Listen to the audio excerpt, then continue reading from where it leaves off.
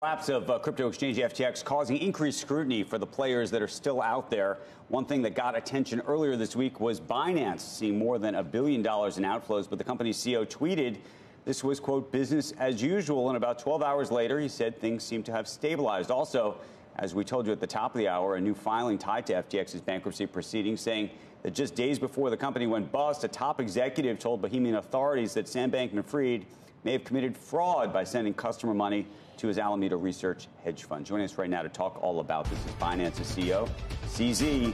CZ, thank you for joining us. So many issues about trust and credibility and integrity in this space. And I want to talk about FTX in a moment, but I want to start with what's happening at your own firm, given the outflows this week. I saw that you said on an AMA, this is one of these Ask Me Anything, you said there's no amount of withdrawals that would put us under any pressure. But that, I think, is a very bold statement to be making. How are people and why should people trust that their money is safe at this point? So I think thanks, Andrew, for having me. And the well-run crypto exchanges should hold user assets one-to-one. So user deposit Bitcoin, we hold it in Bitcoin, we move to a cold wallet, we keep some in the hot wallet. And people, they sell it. Now the Bitcoin belongs to somebody else, but we still hold it in the cold storage. People can withdraw 100% of the assets they have on Binance. We will not have an issue in any given day. So 100% of the users withdraw 100% of the assets, we'll be fine. This is very different for traditional financial people to understand because banks run on fractional reserves. And the traditional regulators, many of them may think that it's okay for crypto businesses to be running on fractional reserves. That is not okay. In crypto, there's no central bank printing money to bail out banks when there's a liquidity crunch. So crypto businesses have to hold user assets one-to-one, and that's what we do. It's very simple. Okay, but let me ask you about that specifically, and I don't want to get too technical, but indulge me for a moment. When you had what seemed to be liquidity issues around customers wanting USDC, it looked, at least from this vantage point, that what was happening here could have been avoided if, and tell me if I'm wrong about this, you allowed customers to deposit and hold USDC instead of what it looked like was that you auto-converted them into your own exchange dollar. Am I wrong? There's minor corrections. So number one is we do the auto-conversion into BUSD, which is not issued by us, which is not the exchange dollar. It's actually issued by a New York DYF licensed entity, Paxos. So the reserves are in New York. It's a stable coin. The problem we had before is we have many different types of stable coins on Binance. And, Bitcoin trades against USDC, Bitcoin trades against BUSD, and the USDT, there's TUSD, there's a bunch of other things. And then it's very difficult for users to find the best price. So we said, okay, they're all stable coins and they should convert one-to-one. So let's combine all of them into one so that the users just they want to buy Bitcoin, they go to Bitcoin BUSD and they find it. On the deposit and withdrawal, we do the conversion. We have channels to convert them one-to-one. But the channels we have actually have to go through a bank because to convert from BUSD to USDC, we have to sell BUSD into US dollars, cash in a bank, move it to a different bank account, and then buy USDC at a different institution. So that day, we had more users trying to buy or trying to deposit BUSD and withdrawing USDC. And we ran out of that. And the bank that does the conversion doesn't open until 6 hours later. And that's a bank in New York. So we were actually blocked. This issue was actually caused by a bank. So that's and stable coins is the only one we convert. Every other asset, people deposit Bitcoin, we hold Bitcoin. People deposit Ethereum, we hold Ethereum. Right. And you understand why I'm asking that question, because it does appear in that instance, at least, that when you said no amount of withdrawals would put you under pressure, by default, it put you under pressure, whether it was your doing or some other bank's doing. And so the question is, longer term, would you reevaluate how you do that? So we have the assets to convert. So there's no margin, no leverage. We just needed the bank to open. So the bank opened 6 hours later, it was fine. So banks don't work for 24 hours a day. Banks only work for a few hours a day. And when you try to And when banks are shut down, when banks are closed, you try to withdraw money, it doesn't work. That's exactly the same situation that happened. And we allowed people to withdraw other stable coins onto other platforms to do conversion if they want. So there was not a liquidity issue. It was just there was a conversion issue that was going through the bank. In terms of the credibility of Binance, you disclosed that Binance holds about $60 billion of crypto assets. But thus far, you haven't disclosed your liabilities. And I wonder why that is and whether you will.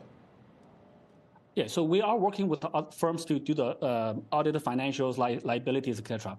Very simply, Binance does not owe people money. Binance does not have loans from other companies, from other funds. We just don't have it. You can ask any fund in the ecosystem. You can ask any VC. We actually also do not have VC investments, so we don't owe anybody any money, and we also do not have loans to other people that we depend on for our next payroll. So we are very simple, very self-contained type of organization, and we manage our cash very simply. So that's very, very different from the FTX situation, where so people who are hurt by FTX are now worried about everybody else, and they were defending FTX before. But that's why they have money on FTX. So, but just because they're bitten by one snake doesn't mean that every other animal is the same. So, CZ, you're in a business. Obviously, it's not the same as you pointed out as maybe a bank, but it does. I mean, it relies on confidence to some extent, and the easiest way would be to publish a real audit by a respected audit firm. Why is that so hard to do? Why is that so hard? So it actually doesn't. In our industry, we don't depend that much on trust. We depend very much on verification. So 2 days ago, people want to withdraw. We didn't have an issue, the USDC thing was fixed in a couple of hours, within an hour when the bank opened, and every other asset works just fine. And we are working with auditing firms. Interestingly, many audit firms are kind of scared to work with crypto businesses. They don't want to, there are a few audit firms that audited FTX, and they got burned because they give the stamp of approval. And I don't know how they did the audits, but the audits don't reveal every problem. So, no, but an audit from a Big Four auditor would reveal that, CZ. If you could get a Big Four auditor to say that, if you're saying that some of them don't want to work with you, that raises questions too. They don't want to work with you because you don't have the files and the data that would make them feel comfortable signing off and giving that stamp of approval? Actually, many of them don't even know how to audit crypto exchanges. They don't really when they audit, they're very used to auditing a firm. They don't know how to audit user assets, different blockchains, etc.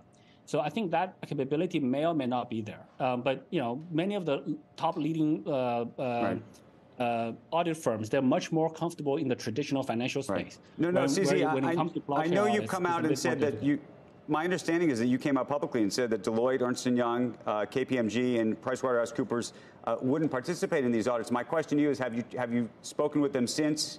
And is there a circumstance under which they would do it? Is it about the disclosure that you're providing to them?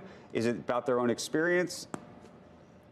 No, I have not personally spoken to them, and I also did not name them. But we are very happy for them to work with anyone that wants to audit properly how to audit the crypto business. Yeah. But even the audit that you're not, I shouldn't call it an audit. Even the disclosure that you're doing with Mazars is not. I mean, you're setting the rules for this. It's not a real audit. You're telling them what you'll share, and you're kind of setting up. They wouldn't call it an audit. Look.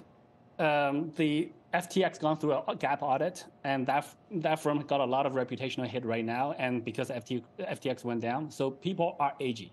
People are, very, very edgy about their reputations, etc. So, and we are now much more transparent than traditional financial businesses. Does Coinbase, Coinbase has a Big Four. Coinbase has a Big Four auditor? Actually, I don't look at Coinbase. We don't really look at I think so, though. I don't know the details. So they understand it well enough. Deloitte is the auditor for Coinbase. So they can figure it out. They do have some experience. Much smaller. Coinbase, much smaller jurisdiction coverage, global coverage, number of coins, number of products. It's still a bit different. Right. CZ, the other thing I wanted to ask you about, and this relates to FTX. Yesterday, Kevin O'Leary testified in front of the Senate, and he was asked, where did the money go? meaning the FTX money. And he suggested that one place that the money may have gone is, in fact, to you. When Sam Bankman-Fried, back in the summer of 21, effectively bought out your stake in the company. How concerned are you that that money will be clawed back? Are you prepared to hand it back to creditors if, in fact, they were to ask? And was it paid to you in U.S. dollars, in some other kind of currency? Well, first of all, I think Calvin O'Leary, he's making a bunch of nonsense claims, and they don't make sense. They don't make any logic. He shouldn't be making those claims as a celebrity investor. I'm actually very surprised that he's able to omit a lot of different things and make some really specific, targeted things. For example, in that interview with you guys, that in the same interview, he said the entire record from his account on FTX, the entire records are gone. He's not concerned about that. He just picks up the phone and calls SBF. He's not concerned about the fact that the platform records for users are gone. He's not concerned about other users. How many people can pick up the phone and call SBF? And he says he was talking with SBF up until the point that SBF was arrested. Yeah, that's an indicator of a very special relationship. Yeah, I see your point, and I don't think the problems that existed at FTX were simply any back and forth between your two firms. It definitely led to the disclosure that there had been money that was taken, but that disclosure raises lots of questions about firms like yours. Have you done the same? Has there ever been commingled funds? Have you ever taken any of the clients' funds and done anything with them? And again, why should we believe you? Because Sam Bankman-Fried told everybody, no, that hasn't happened. And he tweeted a lot of the same stuff that you've been tweeting in recent days, which I think gets back to this idea of show me the money. Yeah, so let's get back to show me the money part. So Calvin omitted the fact that there's no records. That's not a problem to him. So he just wants to talk to Sam and believe whatever Sam says. He doesn't want to look at the records. And if you look, and he wants to omit all the small spendings, $50 million, $200 million. $200 million is small spending. That's very convenient. He says he didn't know that Binance was a shareholder of FTX. So he invested in FTX without looking at the cap table. But he was very specific in the way he counts for a transaction 2 years ago. So that's kind of contradictory. So I think Calvin's a liar. So I think he's lying about a bunch of stuff. So that's his problem. To us, we want to be transparent. We want to set the golden standard for reliability, solidness in this space. Do it. And we're taking a number of actions. But let's go just back to the specifics here. In 21, Sam Bankman-Fried said that he bought you out, your stake in the company. I imagine he transferred funds to you, likely somewhere between $2 and $3 billion. Is that right? I remember it was $2.1 billion at the time. And a big chunk of that is in FTT tokens, which are now worthless. So he sent you FTT tokens, and you believe that the majority of the $2.1 billion was that? It's a combination of, I believe it was a combination of BUSD, BNB, and FTT. I don't know the exact combination now, but it's probably about, I don't remember exactly, but FTT is a big chunk. And that's why we still had, even after the FTT price dropped over the last year, we still had $500 million worth of it, $580 million worth of it on the day when we transferred from the address we received a year and a half ago. We never touched it. We actually kind of forgot about it.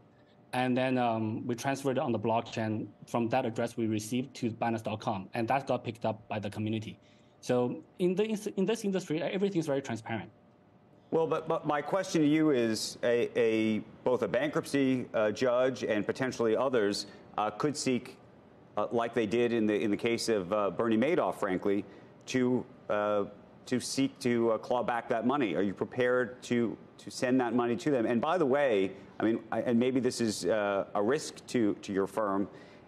Some will measure it as the value of FTT today. Some may measure it on the value of FTT at the time. So if you had to send a check in U.S. dollars for $2.1 billion, could you? So I think we'll leave that to the lawyers. I think our legal team is perfectly capable of handling it. My expectation, though, just from common logic, is that there was a lot of spendings after that transaction in the more recent times FTX done to Miami, football stadiums, referees, sponsorships, even to Calvin himself. But would you be able to handle it if somebody asked you for $2.1 billion back? Would that be okay? Would you be able to still withstand things? we're financially okay. Including you have $2.1 billion to give away. If somebody came to claw that back, you'd still be fine? We'll let the lawyers handle it. We are financially strong. You know, the $500 million that you guys spent on Twitter, where did that money come from? Are you confident in that? Or do you have additional money? And the reason I ask these questions is, again, you guys aren't FTX, but FTX was making a lot of investments in other places that turned out to be customers' money. Where did you guys get the money for the $500 million investment in Twitter? We don't use customers' money. We have revenue. Our revenue comes from trading fees, and we have very solid revenue. We do not spend on crazy advertisements. We're okay. And we paid the Twitter investment already in cash. Was done. It was not customer money. That I can guarantee you. CC, one other related question, which goes to interest-related products. The way interest-related products work, from my understanding, the way you can actually capture the interest to create some semblance of profit for yourself is to effectively lend those shares out, typically for people to then short them. That's how this all works. Is that changing given what's happening, what's just happened with FTX, and have your either lending standards or how this all works shifted? So there's different types of those type of products. There's what FTX doing is that they just take customer money without permission and give it to Alameda to trade. And that's a very different situation than when a user puts their money into a program, say a earnings program, and that is used for other traders who are on the system who are properly margin monitored. And if they go through their margins, then they will be liquidated.